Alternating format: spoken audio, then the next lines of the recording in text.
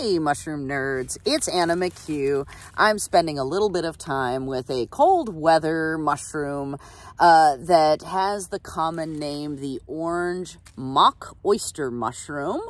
And the scientific name here is Phyllotopsis nidulans. And as I said, this is a cold weather species that is really orangey all over, but it does bear some resemblance to oyster mushrooms, hence the common name. It does have another common name, which is the stinking mock oyster mushroom. Reason being that some collections, not all, but some, including this one, have what I would describe as a sort of unpleasant, rotting, dark greens or brassica or cabbagey smell is what some guidebooks call it. So imagine sort of the bottom of a musty compost pail, or perhaps a house where there are too many vegans that eat too many brassicas and produce too many brassica farts. Anyway, it is not a super appealing aroma, and this is not an edible mushroom, or, it is not considered toxic, but it is certainly not on the list of mushrooms that people consider to be edible and good.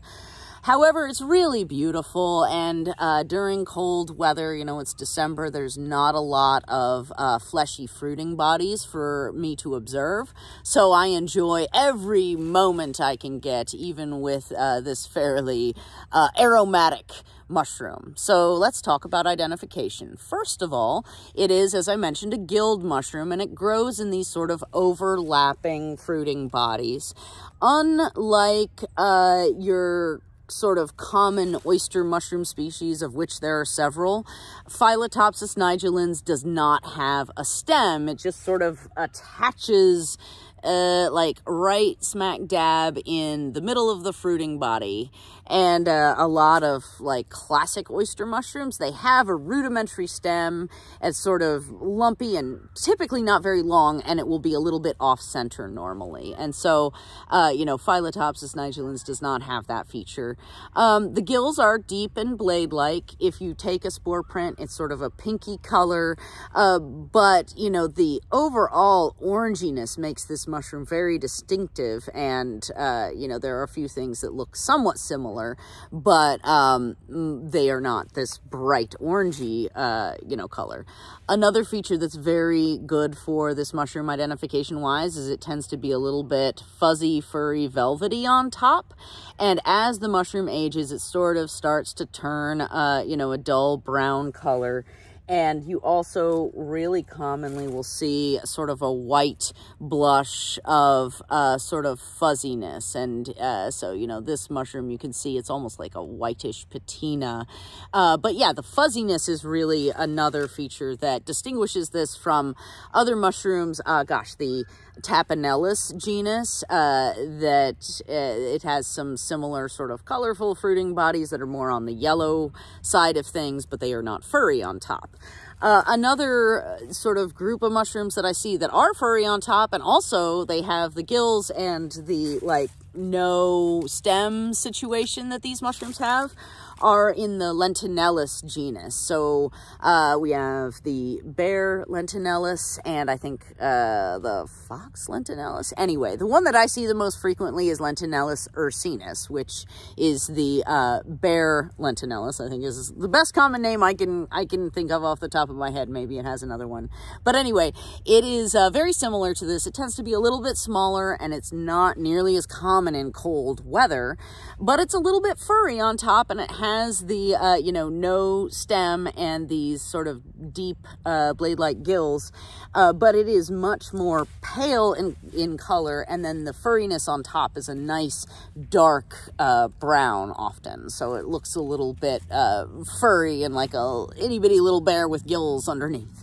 So anyway, this is a really fun mushroom for me to find under sort of cooler conditions, and it doesn't leave any sort of strong residue. So as with any wild mushroom that smells unpleasant, one of the first things that I do if it is really bad is give myself a little isopropyl or witch hazel hand bath, but this is totally unnecessary in this case. So yeah, Phyllotopsis nidulans, the orange mock oyster mushroom. I guess I'll finish on one last thing. So I'm not crazy about the common name, reason being that it's sometimes kind of a pain when there is an edible mushroom like the oyster mushroom, and then you have an inedible mushroom that looks somewhat similar, but really, like, if you're falling down the mushroom identification rabbit hole, some of the characteristics of mushrooms start to become really, really distinct and different from one another. And so, for instance, like if I were to talk to you about this mushroom,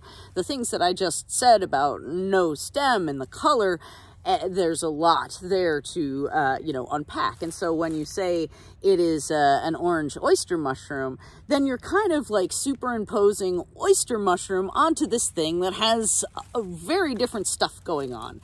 Anyway, I mean, it's not harmful. It just can cause a little bit in the way of confusion.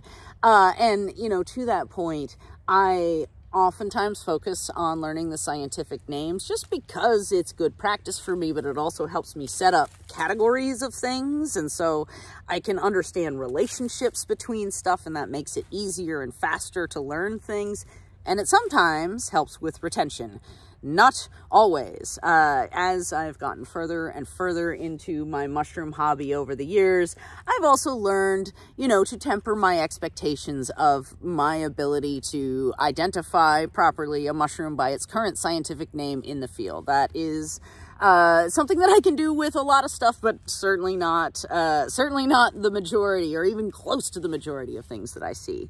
And so I pride myself on being a fast relearner. And so once I see a mushroom a few times and I get to know it, I get to know how it feels and smells, and I become familiar with the habitats it's in, even if I learn it and then I forget the common name or the scientific name, I can always sort of reacquire that knowledge, and oftentimes I can reacquire it really quickly.